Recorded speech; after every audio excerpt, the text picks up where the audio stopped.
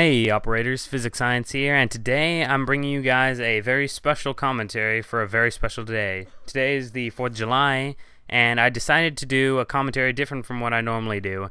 Today I'm going to be talking about, in my knowledge and philosophical commentary section, about the history of fireworks and the 4th of July, why fireworks have become ubiquitous to 4th of July celebrations. And the gameplay that I've got going on for you guys in the background is also a change of things. Normally I play Call of Duty, but today I decided to play some Assassin's Creed 3. And for those of you guys that don't know, Assassin's Creed 3 came out in 2012, and in it you play as Connor, pictured there, pictured in the gameplay. You play as Connor, who is a Native American, and he wants to defend his homeland from the British, so he joins forces with the colonial patriots. And so I thought that there's nothing more patriotic on the 4th of July than the American Revolution. So that's the gameplay I've got going on for you guys. And yeah, so my topic of commentary today is the 4th of July and fireworks. Why are fireworks America's favorite pastime during 4th of July celebrations? And to answer that, I kind of had to do some reading online, but really there's no simple, clear, definite answer. I guess in the most simplest terms, why we celebrate Independence Day by lighting fireworks, and the simplest way to answer that is because John Adams wanted us to. Before the Declaration of Independence was even signed, he envisioned fireworks as part of the festivities, and in my readings to gather more information on this topic, I came across that he actually wrote a letter to his wife Abigail Adams on July 3rd, 1776, and in it he wrote that the occasion of the signing of the Declaration of Independence should be celebrated with, quote, illuminations from one end of this continent to the other. And what's interesting is that the first commemorative Independence Day fireworks celebration was set off on July 4th, 1777, about 1 year after the American Revolutionary War started.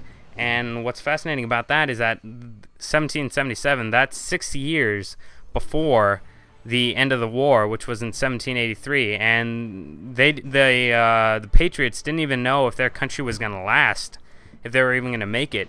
So they decided to go on with it anyway, and that's just something I found that was fascinating.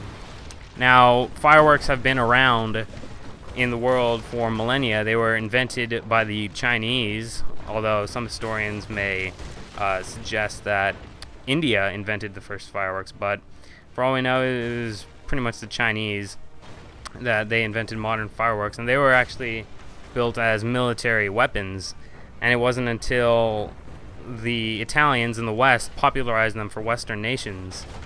And really, in another way to explain why fireworks have such significance in our culture, I took an approach of symbolically representing fireworks. To me, and I don't know how correct this is, but I think that fireworks, they symbolize cannons and gunfire that were so used during the both Revolutionary Wars and the War of 1812, which I guess you could say is the second war for independence, because during the War of 1812, one of the most notable instances was the Battle of Baltimore, where the British ships shelled Fort McHenry for hours throughout the night, and which is actually where the song of our national anthem, the Star Spangled Banner, was born.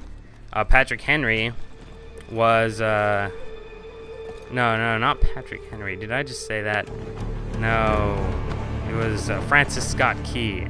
Why did I just say Patrick Henry? Okay, my apologies. Francis Scott Key was on board a British vessel when he was observing the shelling of Fort McHenry, and then he jotted down lyrics of what he saw, and that's I guess where we get some of the lyrics, like rockets, red glare, or bombs bursting. And I guess really that could also symbolize fireworks bursting in the air, and rockets, red glare, stuff like that. So that's just some really interesting stuff. And so yeah, I guess that's really a way to describe or explain why fireworks are celebrated on Independence Day. There's no real simple answer. It's just that fireworks have been around for festivities for millennia, and it just so happens that the Americans use them as well during the 4th of July. So, yeah, I guess that's the real answer. So I hope you guys like this type of commentary. I certainly do. I'm certainly trying to add more commentaries to this knowledge and philosophy section of my channel. So yeah, I hope you guys like this video. Be sure to like, favorite, and subscribe, and have a happy 4th of July. But before we conclude, I also like to talk to you guys about some things I read online about firework consumption in the U.S. Now, this is in a study conducted by the American Pyrotechnic Association. I read about how many fireworks do Americans use on the 4th of July. And in their study, they said that Americans use about 175 million pounds of fireworks, which is equated to $662 million worth of fireworks. And in those 175 million pounds, 94 million pounds of black powder are in that. And when combusted, sorry, I don't know if you can hear my dog in the background, she's all squealing. But when the 94 million pounds of black powder inside the fireworks are combusted, it equates to 125 terajoules of energy, which is the equivalent of 2 Hiroshima bombs. So yeah, I think that's quite fascinating, just how much fireworks Americans use on the 4th of July on that day alone. So yeah, I hope you guys like this commentary. Be sure to like, favorite, and subscribe, and have a safe 4th of July. Stay frosty. Physics Science out.